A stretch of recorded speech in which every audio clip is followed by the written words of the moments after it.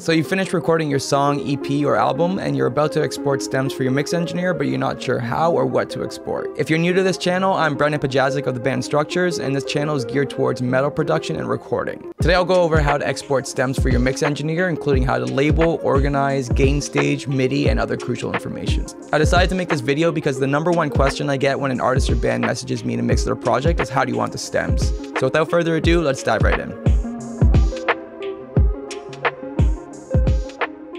Basically, the first thing that I like to do is I just make a new session. I save as whatever, chugs2 for stems. That way I have my original one with all of my original processing and I don't have to worry about like going back and fixing whatever I undo right here.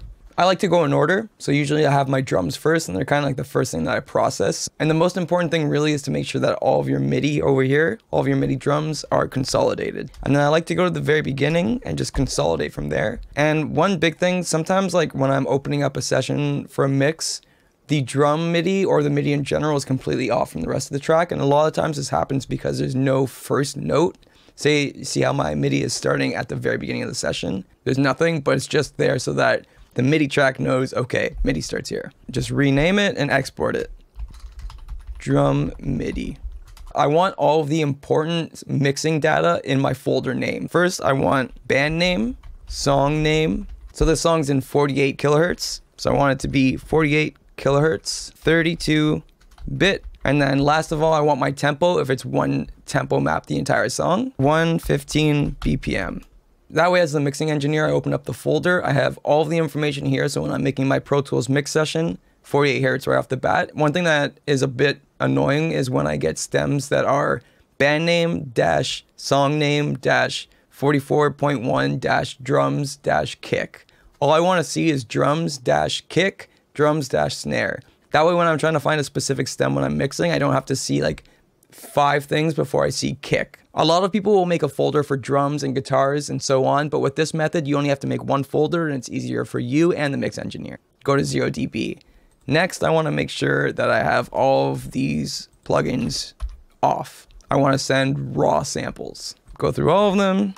Doesn't matter what you got, mute it. I want it dry. You don't need to send the parallels because I'm just going to create my own because I know what I like. So we got all of our drums highlighted, all the plugins are off. We'll export. The way that I do it in Ableton, I'd go Shift Control R, and then there's a nice little option in here where I can go selected tracks only, and it'll bounce all of them in order.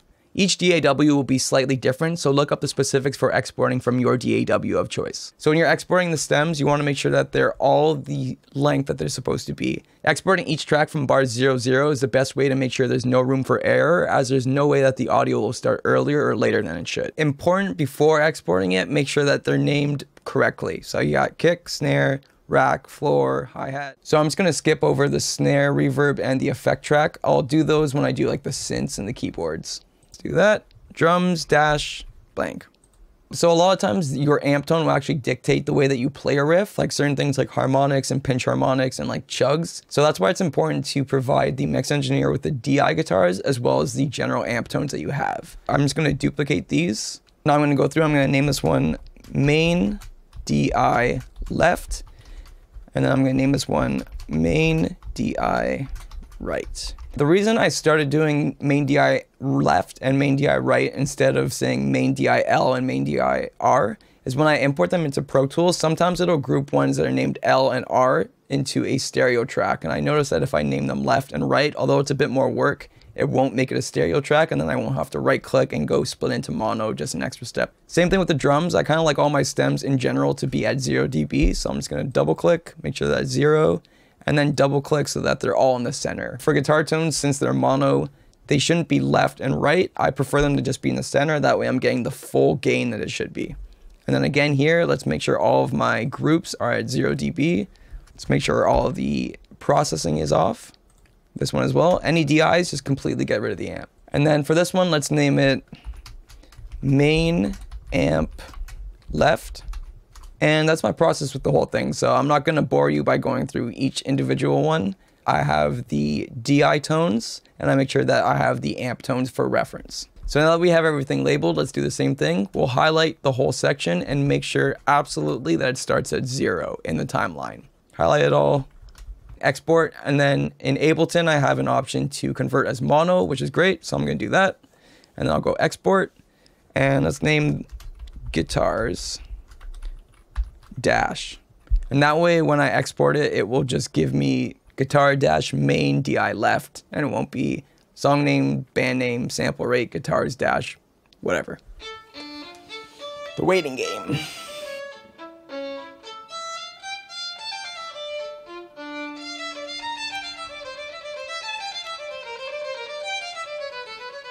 If you're doing any like pitch shifting within your guitar amp, it's extremely important, obviously, to make sure that the pitch shifting is on your DI as well. Let's do the same thing. I got 3 bass tracks here. That means I'll duplicate it 3 times. So bass, amp, gent bass, amp, bass, DI, and so on. Same thing, make sure it's at 0. All is processing off, no automation, 0 dB, no auxiliaries. Highlight your selection. It's already highlighted the amount of time that I need. Export. Mono, hell yes. Let's go bass. Now onto keys. Keys don't necessarily need to be zeroed out. I do mind when guitars and bass aren't zeroed, because if your DI is recorded and it's not clipping and then you send it to me at -10 dB, then your DI is way quieter than it should be. When I put an amp tone on, it just sounds much weaker than it should. So I'm not gonna really go through it. I'll go through it. Then yeah, make sure whatever you're keeping is labeled. I'm guilty of it, of not necessarily labeling things when I'm writing, because when I'm writing, I'm kind of just friggin', I'm going for it. And these are the 808s. When I'm mixing, I usually put them in my layers as well. Highlight all of these, export, selected tracks only. And they're not mono tracks, they're stereo, so I'll go. And then I either name these layers or keys, but since I'm including like snare reverb sometimes and like 808s, I just find it more accurate to call it layers and then dash. This is the waiting game. Hate it. Hate it. I've been sent stems a lot of times where the keyboards, there'll be like 20 layers of keyboards and I have the audio and the MIDI. As a mix engineer, I absolutely don't need your keyboard MIDI. The only MIDI I need is if you've MIDI'd bass or MIDI drums. Vocals, to be honest, anytime I've been sent stems with raw and with mixed, I just use the raws. Main, vocal. Some things that I will keep from the artist is more the effect vocals. So if you say like have a long reverb on a part, like earlier I was saying in Pro Tools, sometimes it'll create one stereo track if it's dub left, dub right, whatever. I don't mind in this case because I'll realistically just blend them in one. I don't like with guitars, but with vocals, I don't mind. If you're a band with both screaming and singing, it's good to include, say, scream vocal 1, scream vocal 2, and then like clean vocal 1, clean vocal 2. No auxiliaries, everything's off. Highlight everything. And again, since it's all mono tracks, I can just go convert to mono, export it as vocals dash, and you can see from the other ones, it just names it automatically. We watch it ride. Look at it. Look at those numbers go. Look at those numbers climb. Oh. One important thing with sending vocals is if you have clean vocals and they're tuned, make sure to send the tuned vocals, but with no other plugins on it. So also when providing all these stems, it's important to supply the mix engineer with your rough mix. That way they hear how you in general hear your things being blended. So the last thing that you can do before sending off the stems, if you want to be a wonderful human, open up a blank session and import all your stems and make sure that everything is where it should be and that nothing's going on. And then here we are, they're all organized. You got your bass, amp, DI, amp, DI, everything's organized. I can easily just drag it in and it'll categorize itself perfectly. Import it into your blank session. It's gonna ask, import tempo, yes. Didn't do anything. I don't know why Ableton's really ahead of a lot of things, but it doesn't let you export a tempo map, which is absolutely crazy. Go through and make sure that everything is in the spot that it should be. Make sure that all of the timing is right and make sure that there's no missing files. That way, when you send the stems to your engineer, you don't have to send a second round. It's kind of annoying when like you get your first round, you're like, cool, I'm ready to mix. And then you're like, oh, like it sounds like there's like 5 files missing. And then they're like, oh, here's folder number 2. And then, oh, here's folder number 3. Just one folder does it perfectly. So this is my foolproof process with exporting stems, but well exported stems means nothing if the audio isn't recorded properly. So if you want to learn how to properly record and layer modern metal guitars as well as vocals, check out these 2 videos that are popping up on your screen right now. And thank you for watching. If you found any use in this video, please make sure to like and subscribe, and I'll see you in the next one. See ya.